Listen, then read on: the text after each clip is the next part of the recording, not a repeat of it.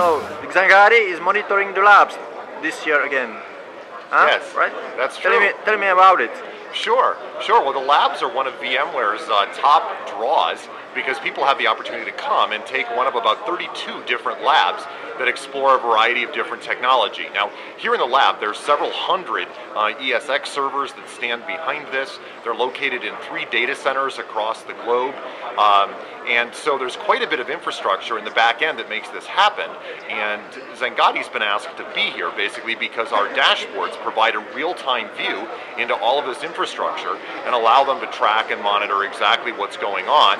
And should anything go wrong, which it hasn't, but if anything goes wrong, we're able to respond very immediately and get directly to the root of the problem. Very good. So here in the labs, they're busy deploying literally thousands of virtual machines an hour, and all of that infrastructure is being tracked in real time by the Xangati management dashboard. And what you can see on this particular dashboard is you can see that we're tracking all of the desktops in the infrastructure. We're tracking the hosts that those desktops run on. We're tracking the data centers that are the data stores rather that the hosts use, as well as the paths that connect the data stores to the hosts.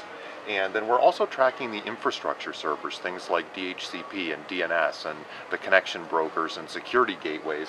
And all of that information for all of these various items, our system has basically profiled what the normal level of activity is, and all of that is then ultimately reflected in a health score at the top of the dashboard that gives you an at-a-glance view of the overall health.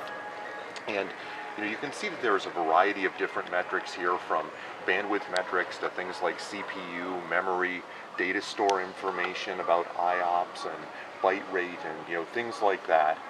And it's possible to use the tool to then drill into any of these categories and get a more detailed view. For example, if we go to what's called our monitor view, we can look at a list that would contain, say, all of the desktops in the whole environment. And we could search and sort these desktops by any of a variety of metrics. And indeed, looking across, there's about 24 metrics or so, but we can also go ahead and drill in to a particular desktop and see exactly what's going on inside of a particular session here in the labs. Here is actually the PC over IP protocol is being monitored, right? Yes, correct. And you can see that it's running a little bit hotter than the profile of that this desktop is normally done, and so we've kind of called that out as something that's a little bit unusual. Now, if we wanted to, we could even go further into this and say we wanted to investigate this PC over IP protocol. One of the features that we've just announced here at the show is our PC over IP viewer. And this PC over IP session viewer uses the Windows management interface to talk directly to the view agent that's in ESX5. And here we can see in real time the end-to-end latency that this particular desktop has back to the data center, as well as the actual composition of that PC over IP bandwidth. How much of it is image, how much of it is audio, how much of it is USB, for example, as well as about a half a dozen other parameters that VMware's professional service organization asked us to include. So with View 5, this allows us to drill into the desktop protocol and find out directly from the view agent exactly how this desktop is performing. Another thing that we could do is we could decide that this CPU usage was interesting to us, and there's a WMI button on our display as well that allows us to drill directly into the desktop and see exactly which processes are actually running on the desktop in real time, both for CPU usage as well as for memory usage.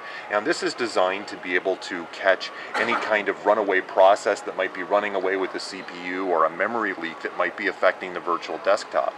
All of this functionality is available without agents or probes. This is gathered by talking using WMI directly to the actual desktop. And as always with Xangati, all of this information is also recordable as well for future use or emailing out to other people.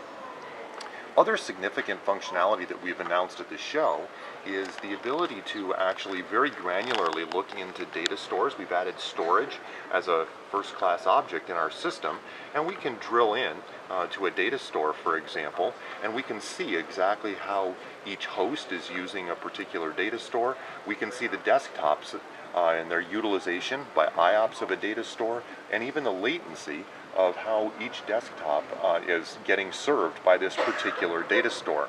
And so it becomes possible to track in an environment like this pretty much all the performance parameters that affect virtual desktops, whether that would be things inside the desktop itself, or things like data stores, or other items that are supported.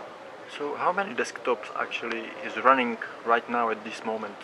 Let's see, here in the lab there's a total of 280 desktops actually set up. The lab is not at its busiest point right now, and there's also a variety of staff desktops that are also in use by people managing the lab, so on and so forth. We could get a quick idea of that by coming here and seeing how many things are currently using PC over IP. And that would give us at least an initial check. Looks like about 80 desktops are active at the present time here in the lab, and that of course fluctuates wildly over the course of the day and depending on what's going on. The keynote just about to happen. And how about these yellow triangles over here? Yes, What does that mean? These are all items that our system has basically understood that their behavior has changed, and that's outside of the normal parameters.